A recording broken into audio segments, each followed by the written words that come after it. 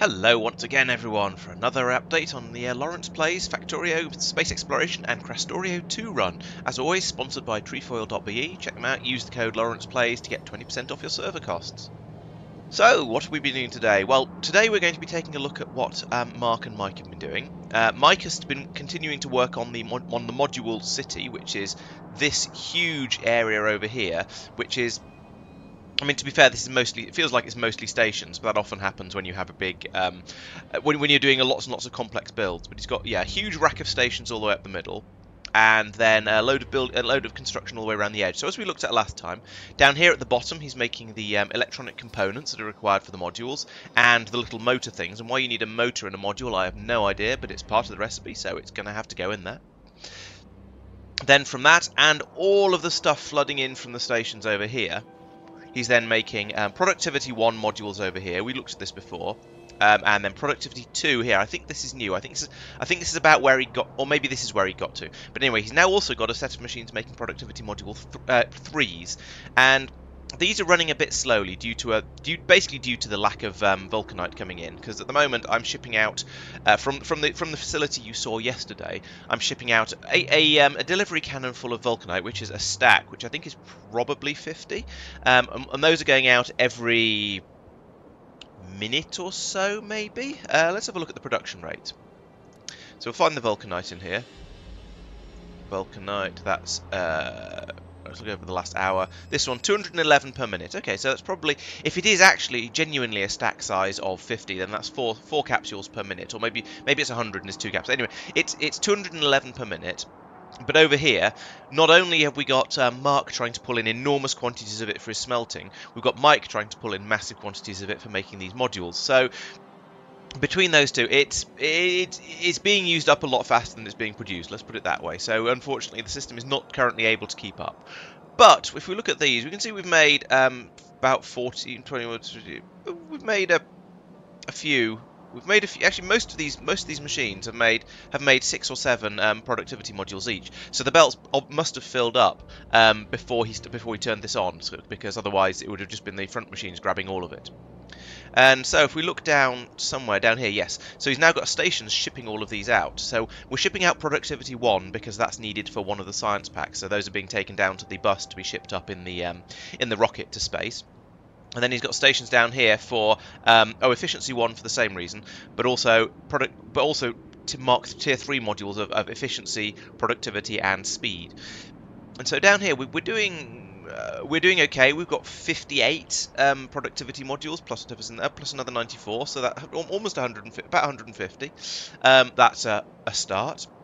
Down here we've got about 300 efficiency modules. Presumably they're a slightly easier recipe. Yes, look at the rate they're coming in. They're actually being produced, so that's much better. The speed modules have only made 7 of those, and I'll get onto that in a minute. But yeah, you can see that we've got a bit of a throughput problem with the module production because of the exotic ingredients that are required. So down here, the tier 1s, even the tier 1s are struggling. Let's take a look. What are you missing? You're missing green circuits. Yes, I did notice actually. I had a quick look at these stations before we started, and most of them have stuff in them and no train. Copper has no stuff and no train, so there's a copper throughput problem. There's plenty. Looks like there's a decent amount of silicon, decent amount of plastic, and the way I can tell is if all of the warehouses are full and there's no train parked in the station, or all the warehouses are populated and there's no train parked in the station, things are probably okay. So glass is okay. Green circuits were not okay, but a train has just swung in to drop some off, so that's now been fixed in inverted commas. A train has turned up with some, but it's still not being produced as quickly as we would like, because if we follow the green belt route, circuit belt, you can see there's a big gap on here. So we did run out of those at one point. We've topped it up now, but there was a gap.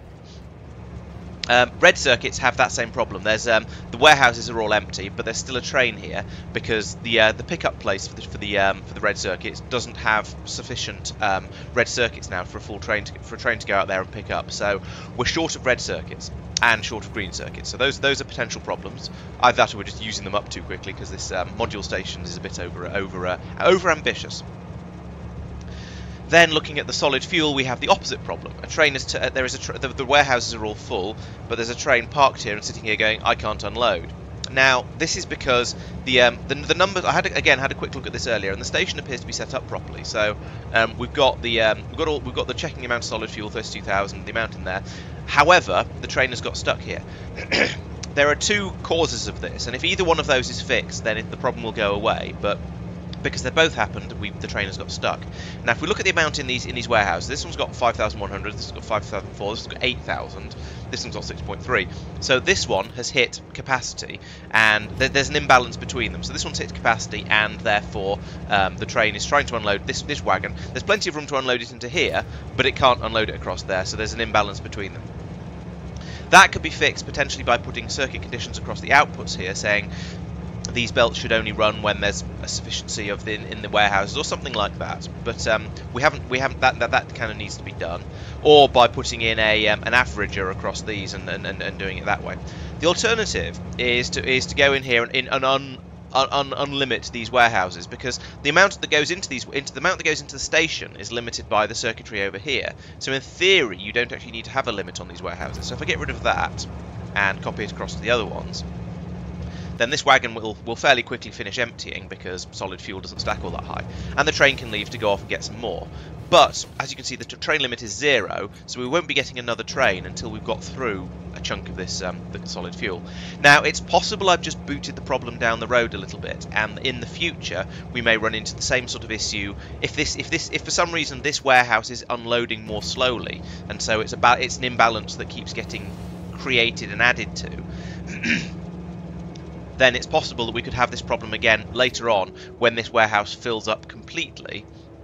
But I think that's fairly unlikely, partly because I think this warehouse would store more than this combinator is set to. No, it wouldn't actually, because the solid fuel only stacks up to 50. There's room for 25,000 in this warehouse, and this is monitoring for trying to keep the station at about 32,000, or up to 32,000. Because this station is trying to be kept at between 24 and 32,000, it is theoretically possible that we might run into an overflow in this warehouse. It's pretty unlikely, I think, but it is a possibility. So anyway, that was a minor issue and can be fixed in several different ways. Oh, and there we go, the green circuits have run out and the train is stuck here. So that's a green circuit production problem. And if we look over here, I suspect, having seen there was a copper throughput problem, I suspect it's down to the copper inputs. Oh no, there's plenty of copper here for the red circuit. Ooh, what's going on here? We have a shortage of silicon here. Now these belts here need to be fixed, which will help a little. Yes, there we go. Yes, the silicon problem here is entirely down to this. This is the sort of problem I was talking about that might happen over there, but this is a worse one.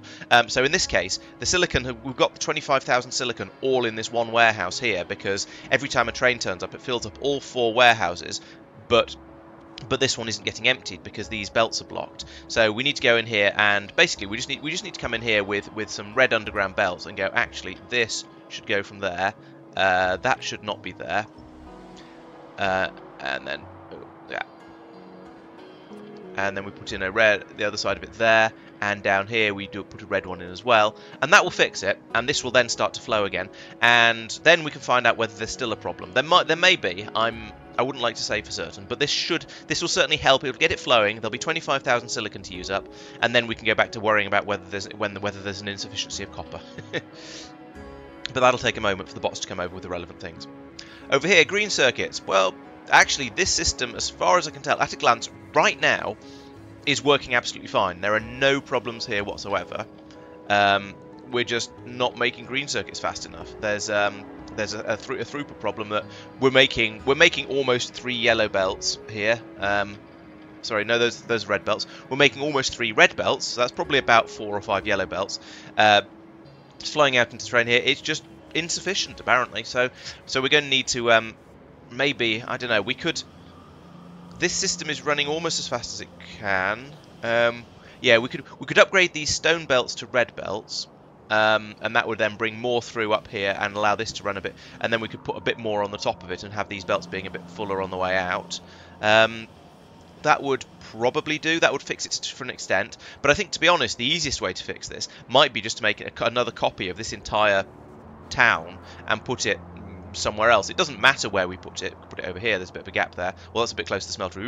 We could put it anywhere we want. But having another town producing the green circuits, I think, is going to be required if we're going to be using them up at this sort of rate.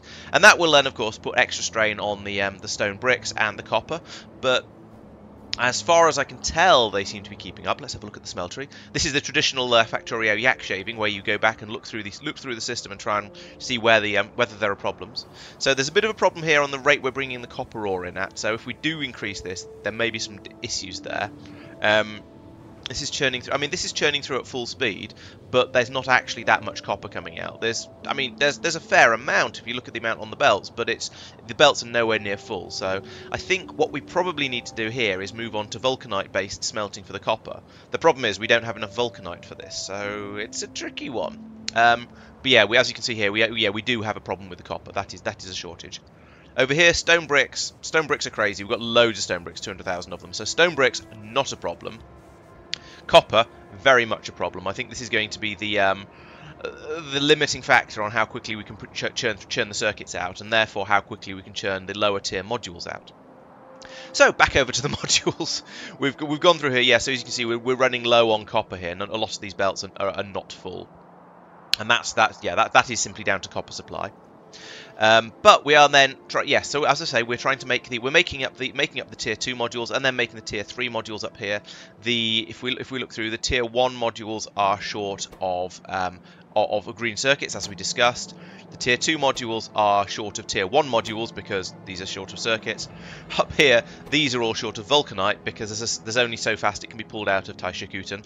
I've got all of the core mines running. Maybe the next thing to do is going to be to go over to the other vulcanite planet in this system, which is Agnea here. So this is much bigger. This is a 2,000 diameter as opposed to Taishakuten 600. So it's more than 3 times the diameter, which presumably means it's going to be producing a lot more core fragments per second. Wouldn't like to say exactly how many, but it's going to be a lot more. And it's also a 0% threat, so it's not a difficult planet to go out to, but it is waterless.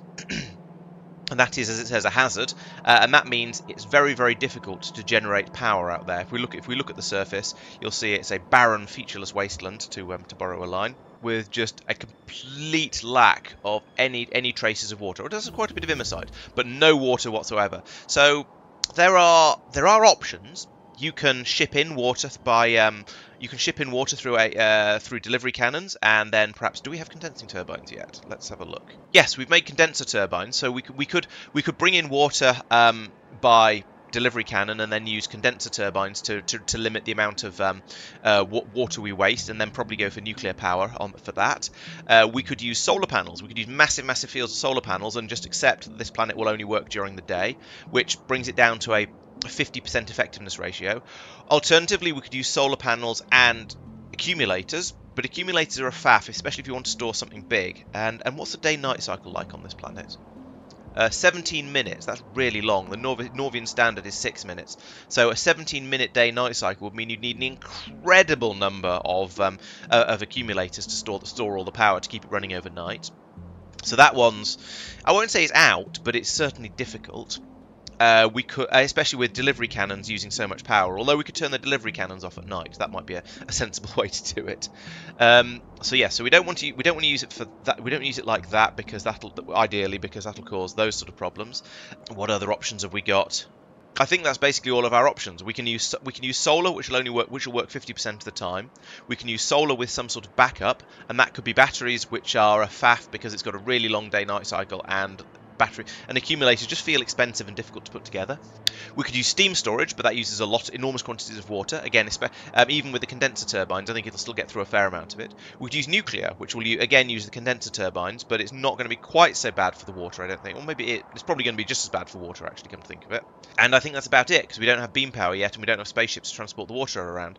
So yeah, it's not ideal, but we might have to go out here anyway, just simply because Taishakuten can't produce the vulcanite at the rate we want. I suppose secret option number n+1 is that we could go out to a Taishakuten. We could start mining we could start mining some of the ore patches around here, like these massive vulcanite patches here with the 5 or 6 million, and then also we'd have to start mining stone and iron and copper and so on to make the delivery cannon capsules, and that To be fair, that is a possibility. It would mean we could then move away from this system over here where we're making everything from the core fragment. But it's non-infinite, and that feels less nice in a way. So I don't know. We're going to have to make some decisions there, and I'm not quite sure what the right decisions are. So yes, that means we are, as I say, we're very short of vulcanite for this, and for the smeltery area over there, which I shall talk about a bit more in a moment. So that's the limiting factor for the productivity 3 modules. But we can make, given just the generic ground-based mundane resources like glass and green circuits and so on, we can make massive quantities of productivity 2. So yeah, we've got the resources to make at least the tier 2 modules. So it's a good start. I'd like to have a lot more of the 3s, but we're gonna have to be patient about that. So I imagine the 2s are having similar sort of things. So it looks like the speed modules are having similar sort of issues or things. Now over here we can see that we're making the tier 1s as fast as we want. We've got all the ingredients coming in here. Now yes, they do require the solid fuel and the green circuits, which, as I touched on, are mildly problematic, but they're being made.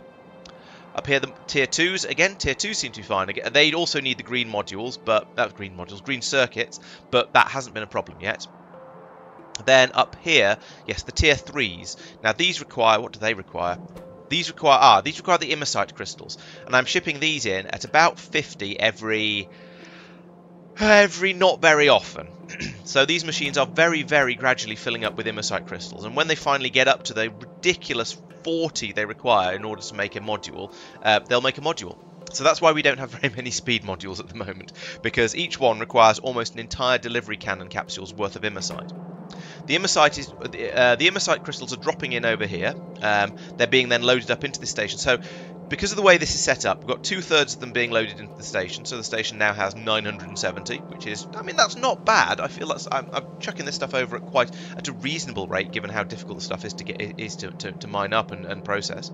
And then the other third of it is going over this way. So actually, every 3 delivery cannons that arrive, we can make another module on average. And it's actually ever so slightly worse than that, because when the 3 arrive, it's split between 2 belts coming down here, and then comes over to here. So every six capsules that arrive, we will make 2 modules, and that's kind of slow. But the way, well, I'll touch on that thought in a second. The efficiency modules, they are going, but they're limited by the copper production, which is so that's another mildly problematic one. For the tier 1s, the tier 2s are limited by the tier 1s because they're limited by copper. But other than that, we seem to be basically okay up here. Then the tier 3s are actually running, but they are basically limited by cryonite production. Now cryonite is being brought in at a slightly faster rate because cryonite is being brought in at about the same rate, but is less problematic because it's only being used for these modules at the moment. So Tristan's producing cryonite at about the same rate I'm producing vulcanite, but instead of being used for 2 things, it's being used for 1 thing, and that means we're producing these tier 3 modules a little bit more quickly, and so that's why, as you saw down in the station, we've got rather more of those than we have of the others. How are the numbers? It also only requires 30 cryonite rod as well, so that's a massive help. And what you might have noticed, and I have sort of noticed from looking at the recipes, is that in Space Exploration 0.6, the different module recipes are kind of imbalanced against each other based on how useful the modules are. So efficiency modules are generally thought of as being the least useful, so they're the cheapest to make. Then the speed modules are the next most useful, so they're sort of the medium price. And the productivity modules are by far the most useful because they allow you to get free stuff, rather than just making your machines run a bit quicker or using a bit less power. So these are by far the most valuable, and so they're the most expensive and the most difficult to make. So they require massive quantities of vulcanite and circuits and everything. I bet if I look over at the other ones, this is 10 red, 15 blue, and 50 vulcanite. Over here we see 5 red, 10 blue, and 30 cryonite. So the numbers are significantly lower on these, and presumably the blue ones will be somewhere in the middle. Yeah, 8, 12, and 40. So you can see it's if the exotic resources, it requires more of them, and all the resources actually, it requires more of them to make the productivity modules because they're more powerful, they're more useful. So you know, for game balancing reasons, that's how it is. Oh, the sulfur has the same problem as the solid fuel did. That's also going to need fixing. The rest of them seem to be okay, apart from random bits of dishonesty in the station text work up there. After a bit of a warning with the from the smeltery, Mike has also put in a fuel drop-off station here, which is providing fuel to all of the stations in the module city, because we discovered that the new smeltery, as I touched on this last week, the new smeltery didn't have a fueling station, and so all the trains ran out of fuel. Now, Mike has obviously taken that as a bit of a warning, not that he's had any problems yet, but that he might in the future. So he's thought, well, I'm just going to slap fuel into all of my trains here, just in case, and that's very sensible. Well done, Mike. And you won't often hear me say Mike's been sensible. Okay, he's also rerouting. So, okay, so in the comments last week that we had, or in the video and then in the comments, I came along and I looked at the blue circuits and and I think the sulfur belts coming out of here, and I went, what on earth has he been doing here? Because these belts are running all the way up to the top and then running all the way back down again, and we thought that seemed a little bit weird and a little bit strange. So there was some pondering and some questioning from myself and from the comments and on Discord as well. Mike produces some fairly good defences as well, to be fair, but also we reckon that actually it was a bit silly having the belts doing that, and it didn't actually help in the way he was claiming it did. So he's rerouted those due to bowing to a popular opinion, should we say? So now, yeah, the belts go through in a slightly more sensible way. So sure, that's nice.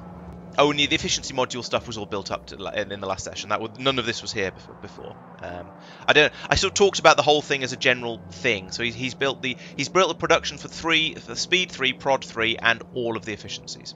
And then we've got the stations down here. And these are set up. These are the ones that are required for science. So we've got the tier 1s and the tier 1 prods, tier 1 efficiencies being taken away, because those I think are needed for production science. Yes, we need tier 1 prods for production science, and I think utility science is the same with efficiency. Yes, so those will need to be taken away to the rocket and taken off to space in order to be scienced up appropriately up in space. So that's something will need to be set up, and this is going to be interesting because we're going to need a lot of extra stations down somewhere around here, and it seems silly to put them over here and have them drop the stuff out onto the bus to feed it all the way along the bus, when the only thing it's needed for is to put it into the rocket, this rocket. So maybe we'll end up with a load more stations. Maybe we could put in a load of stations in here. So it's a bit of a distance, but it's less of a distance than the entire run of the bus. We could put in some stations down here. That would limit how much extra we can build up the bus, but I don't think the bus is going to get in a huge amount wider. Longer probably, but probably not a lot wider, because I think we're getting to the point where any future major expansions we're going to do are probably going to be done off the bus, belt factories notwithstanding. So we'll have to have a think about that, what the best way to do that is. But yes, they are available on the train system now to be brought down here as and when they're needed. Our factory's getting pretty big, and this is just the Norvian part of it. He's also put in an upgrade to the plastic production. So plastic was one of the bottlenecks last week. So he's done it a fairly simple way by coming along here and upgrading all these belts to red belts. So we get more. So in theory, we can get twice as much plastic flowing out of here as long as these machines can keep up. And in order to make the machines a little bit faster, he's put in the standard thing of 2 productivity modules and 1 speed. And I say it makes the machines faster. You'll notice the crafting speed is still 1. However, because productivity is plus 12%, these machines are now will actually technically be running at 112% speed, because they get that the productivity isn't in it taking 12% longer, or it isn't in it taking in 12% less and producing the same amount of stuff, but each time a machine runs it will do 12% extra of a build. So even though it says crafting speed 1, it's actually 1.12 in a funny way of looking at it. He's also apparently redone the coal belts to neaten them up, and presumably to help with the supply of plastic coming through. But this does now appear to be sufficient to have caught up over here. We now have enough plastic, so that's working. He says as a train pulls up to pick up a load more of it. But it is working. As you can see, we've got, if you've got 50,000 in all of your chests, in all of your warehouses, then that suggests that the system is working pretty nicely, and that, okay, a train has come in because someone's being used somewhere else, but you're also replenishing it pretty much as fast as it's being used. And if we look over here, yeah, we do seem to be able to maintain nearly full red belts coming out here. So Yeah, that's definitely more than a yellow belt, so having these reds in here is definitely worthwhile. He says as the amount drops down slightly slower. That is still slightly more than a yellow belt, but it might be worth squeezing in a couple of extra machines. I don't know where we would though. This area has built itself into a bit of a corner, so there isn't really room to put in more of anything on here. So the other alternative is to put in another bank of plastic production down here and put more belts feeding up this way. So there are ways and means around it. He's also been doing science, which is kind of worrying. We now have a science lake over here, which looks a bit fishy. Actually, it doesn't look fishy, and that's the science in question. So the question was, if in Factorio, if you completely outfish a lake, so pull literally all of the fish out of a lake, will the fish reappear there in a sort of few hours later? So Mike has gone in, completely roboported up this entire lake. Pulled all of the fish out of it with the bots, which seems very, very cruel. And now we're going to come along here every so often and see if the fish have reappeared, because as I say, there was some debate in the on stream as to whether the fish will finally reappear, whether there's some invisible fish eggs somewhere in this lake that will allow the population to recover, or whether Mike has just committed genocide.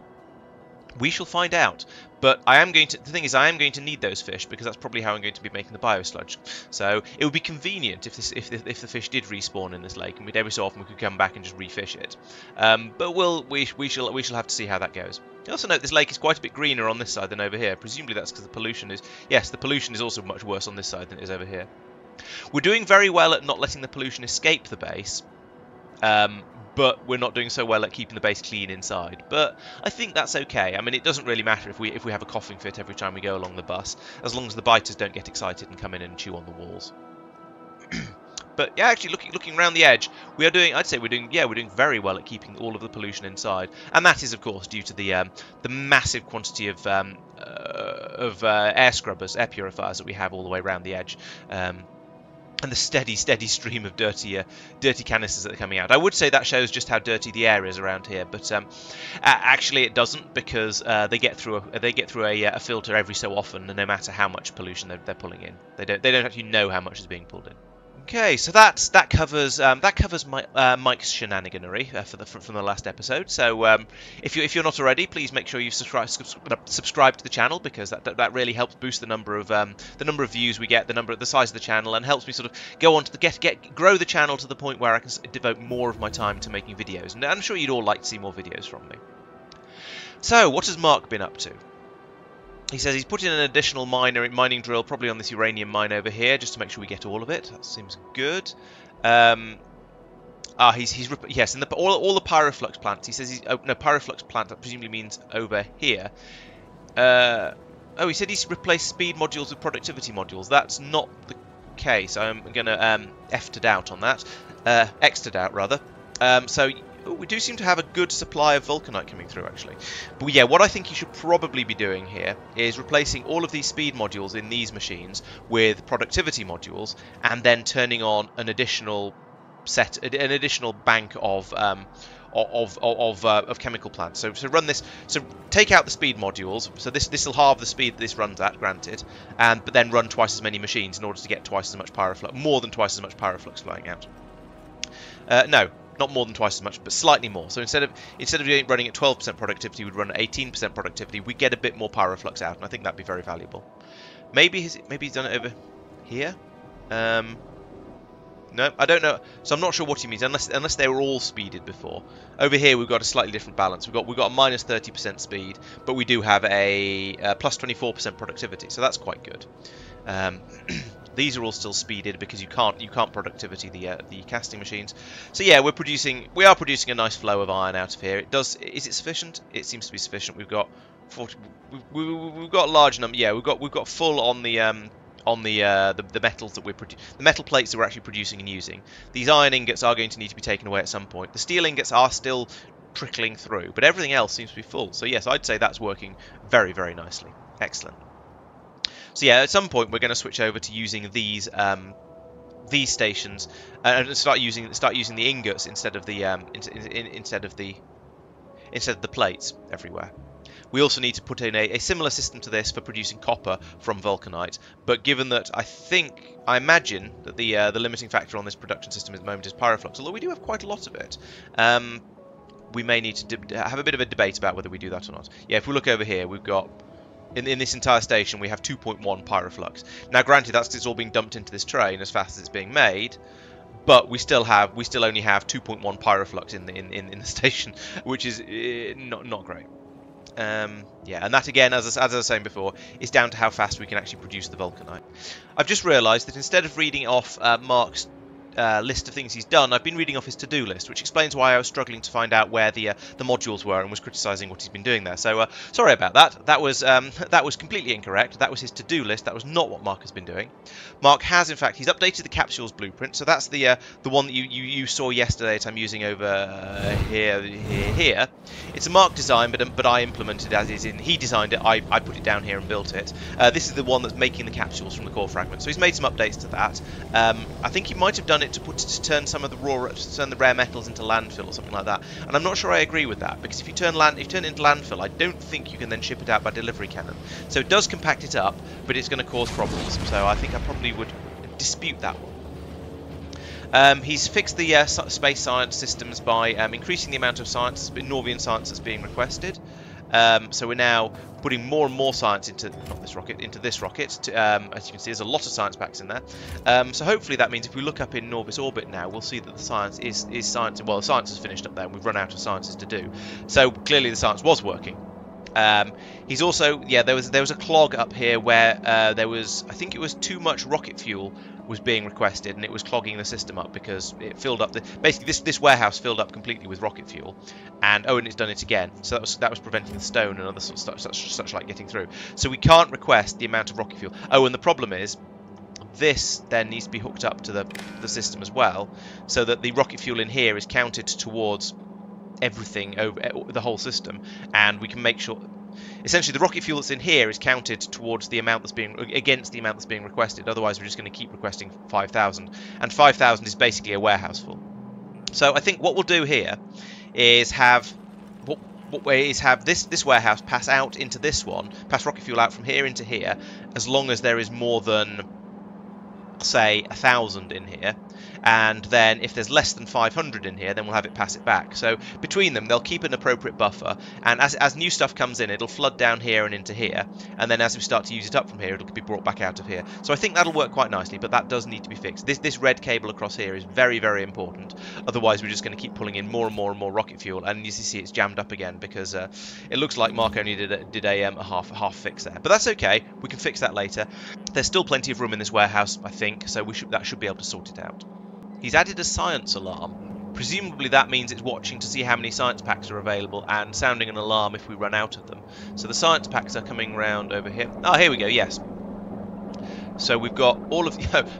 that's an interesting way of doing it. So for each of these, he's then got a separate one for each science. So whenever any of the science packs run low, we'll get a thing popping up down here. We'll get an obnoxious noise, and we can go out here and go, oh no, we've run out of green science or whatever, and then have to come back and fix it.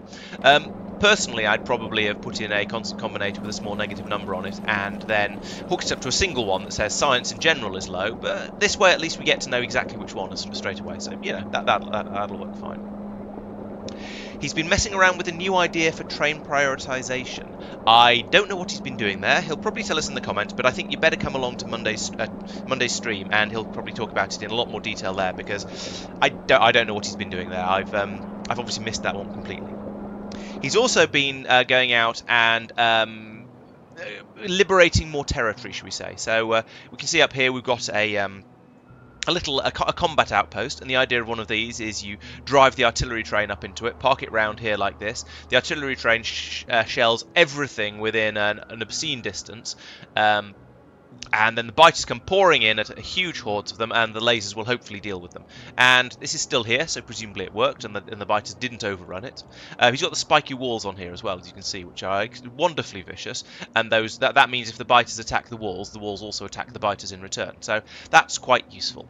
And that means we've got territory going out sort of all the way out here now, which is and only out to here, but mostly out this way. Presumably he's going to be putting some walls across here to make the area safe.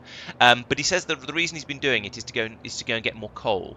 I don't know if he's made. I don't know if he's actually made the mines yet. Oh yes, yes. There's one. That's a new mine, and that one as well. So we've got a new coal mine down here that has a massive quantity of it. And presumably this is because we've been basically turning all of the coal into plastic. So we've just been ripping through massive quantities of it, and probably other things as well. So now, yeah, we've got more coal available here. There's some more up here that can be that a mine could be put on without too much difficulty. And yes, the what do you call it? Air purification belt has been split here and then extended to go up and round the mine. I guess. Yeah, I suppose there's no harm in having an additional run of the things through the middle here. It'll just clean the area up a bit more. So yeah, sure. So yeah, this is a sort of defensive wall. It's not defending in the traditional way, as in it's not defending with guns. It's defending with ecological systems instead. So we're cutting out the pollution, which means hopefully the biters won't want to attack, and therefore we won't need to defend against an actual attack, especially as they're blooming miles away. And as you can see, that is more than capable of dealing with the pollution from those coal mines. He's also expanded to the south a bit as well. That looks like this, yes, this area down here. So this we see here in the middle of an expansion by the looks of it. So this is another one of those defensive stations I was talking about. But as you can tell by the sheer quantity of biters nearby, he's not brought the artillery in yet. So presumably some point early on in the next stream, the artillery train will turn up here. It will shell everything on this peninsula, and then probably be used to shell everything out to about, I don't know, probably about here as well manually. That'll clear all this area out. We can have some more walls. There's some more core mining patches out here, so this will be nice. There's 1, 2, 3, 4 more of them. 5 more if we push a little bit more further out this way, and so that'll allow us to some more core fragments coming through, and that'll allow us to keep the core fragment processing that goes on over here running absolutely constantly, a bit more solidly. We may need to upgrade these to blue belts, but if we do bring in even more. But at the moment, we seem to be doing quite well. There's, although admittedly, this train doesn't have a core station to go off to go and get some more. But it's basically working. We've got quite a lot of it coming in. Oh no, there we go. There's a gap there. So it's not quite fast enough, but it's mostly working, which is why, as I say, we could do with those extra few core mining areas. So I think that brings you up to date. I haven't said a huge amount about what Marc's been doing, because with him having been doing combat related stuff, that tends to take a lot of time, but you don't have an enormous amount to talk about, because you just go out there, you spend ages pummeling away at the biters, and then someone like me comes out and says, oh yes, he's liberated this whole area. Well done there, jolly good show. And it's just, yeah, the amount of time and effort taken to do it compared to the amount of time and effort taken to talk about it is somewhat imbalanced, should we say. But that brings you back up to date. So thank you for watching. I hope you've enjoyed the video, and as I said, please subscribe if you have. Subscribe even if you haven't. I mean, I'll take any subscriptions that come my way.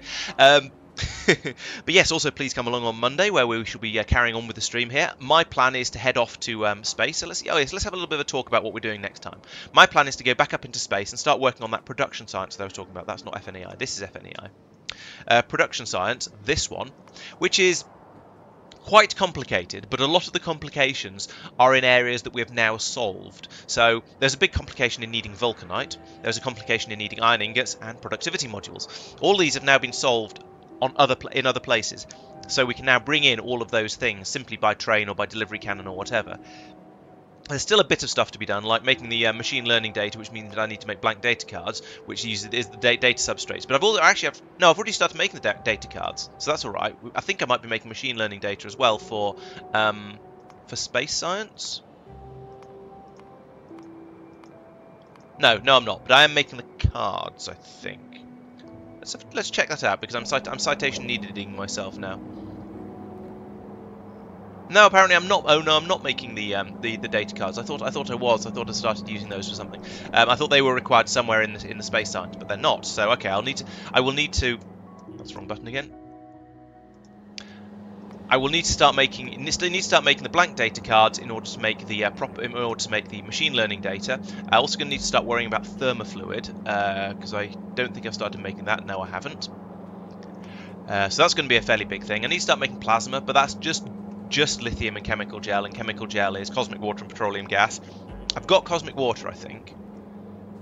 Yes, cosmic water I've got. So I'll need to make chemical gel and petroleum gas as well. So there's a bit of faffery required there. That might actually have to be shipped up by in barrels, which upsets me a bit. Lithium is fine, we've got that. Vulcanite we've got, uranium we've got, iron ingots we've got, productivity models we've got. So we'll then need to pull all of that together, can start making production science, and then hopefully fairly quickly afterwards I'll be able to start making utility science. Maybe that won't be too many extra things. So processing belts, that's a weird thing to require, but okay, sure.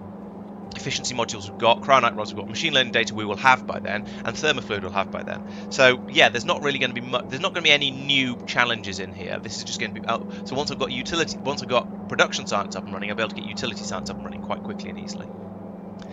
So yes, that's going to be my challenge for next time. I should be getting on with that. I shall also be carrying on with Dyson Sphere program on Wednesday. That's going really well, but there's resource limitation problems everywhere that I need to go in and stamp on. You'll find out all about those in tomorrow's video. Because yes, there's also the videos at the weekend, Friday, Saturday, Sunday, two Factorio and one Dyson Sphere program update videos to tell you everything we've been up to in the previous streams.